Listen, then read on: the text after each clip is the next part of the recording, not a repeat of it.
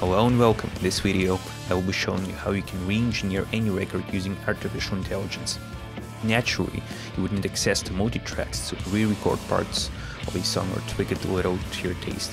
Most of the times, however, you wouldn't have multi-tracks in public access. This becomes a problem. Using demos, you can achieve some impressive results working just with master tracks of the songs that you'd like to re-engineer. Demox is a script that's run on Google Cloud Platform that allows you to separate traditional rock music master tracks into 4 different outputs, which are vocals, drums, other, and bass. Without getting into details of how the script works, let me just tell you that vocal output is literally all the vocal parts recognized by artificial intelligence. Drums output implies the percussion parts in the song.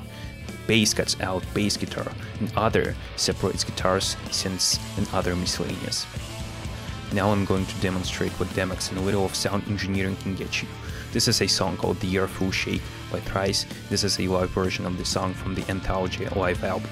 I found that it works better with kind of live-ish records without tons of production and parallel compression.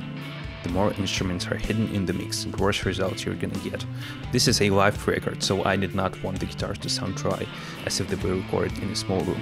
So I added additional basses with reverb/ambience, reversed the phase and bent them left for the right guitar and right for the left guitar. Because if you don't do that, you will just get a mono track with a different tonal balance and not a real stereo image that sounds legit. Keep in mind though that some of the original room for vocals and drums got cut out in the process, so the mix will inevitably sound less full.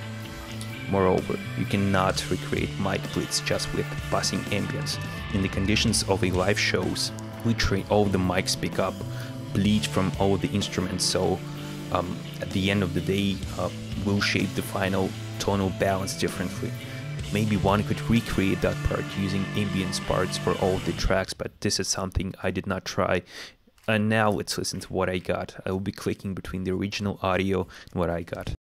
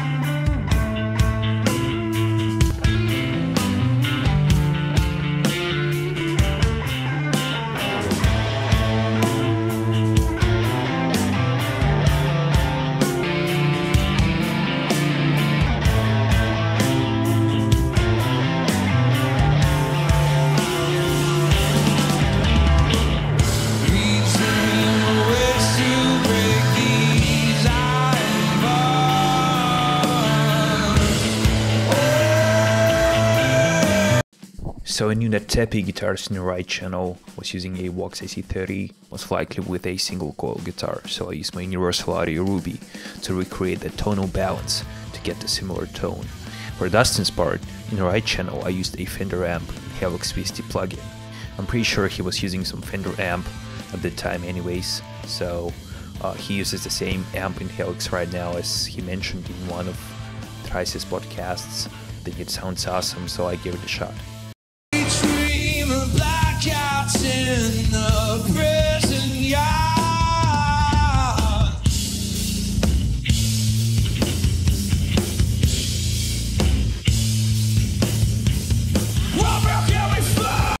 As you can see, I separated the tracks with Demux, and what I did, I re-recorded and re-engineered guitars for that song.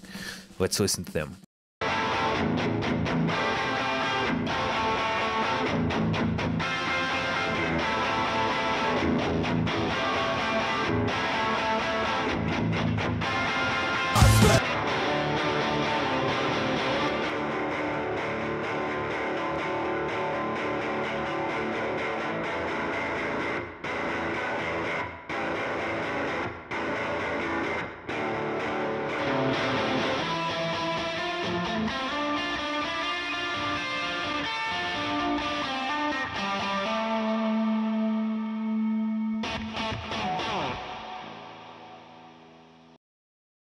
I think it turned out to be nice. I mean, I was using really thin strings for that tuning, so that's why you can hear some out-of-tune stuff. I probably would have recorded guitars better if I really wanted to polish it, but I just wanted to use that as an example for the video.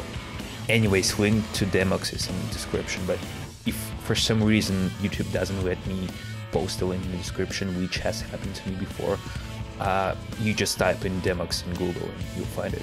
Thank you for watching, and I hope you liked the video. See you soon. We dream ways to break these iron bars.